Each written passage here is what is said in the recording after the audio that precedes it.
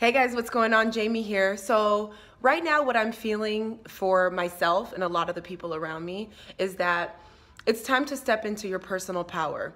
I know a season ago, maybe like a few months, we were all talking about up leveling. We're gonna up level. Perfect. Now is the time to continuously put more of that into action. Speaking for myself, I can tell that when it comes to personal power, I've hindered myself out of fear in few ways. When you are leveling up and moving in your power, sometimes people and things will fall away because it's no longer in alignment with who you're becoming, who you are. And I can say for myself that there's some things that I've been afraid to do or experience, or ways that I've been afraid to walk in my full power because of the fear of stepping on other people's toes, making other people uncomfortable, making other people feel some kind of way.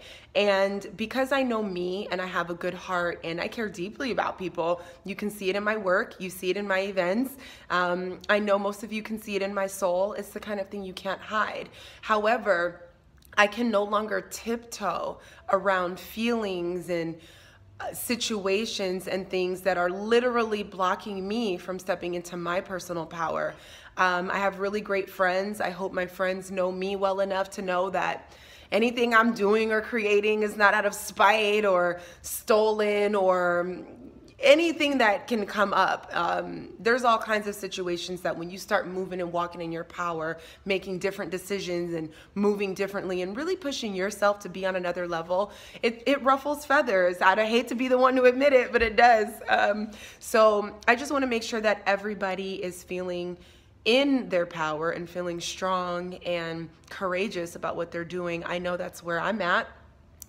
And you cannot walk in your personal power if you're constantly worried about other people and what they say and what they think. Move from love at all times. Absolutely. This ain't about forget everybody, I'm gonna do me, do you.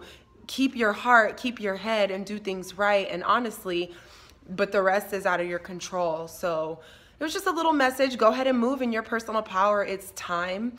I know that there are things waiting for you. There are things waiting for me.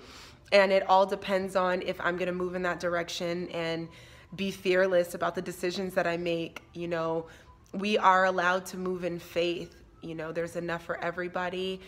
God says your gift makes room for you.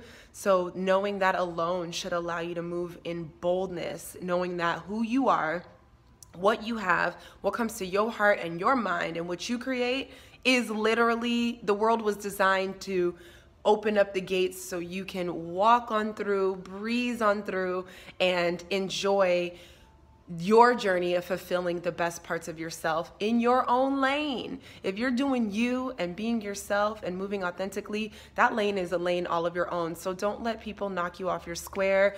Don't let people tell you, oh, you think you're all that because you're doing this, or you've only done this before. Why are you doing something new now? Or you know, whatever else comes up. Remove the fear and move in your power. Okay, that's what I'm doing. And I'm excited to see where this journey leads. All right, y'all. Peace.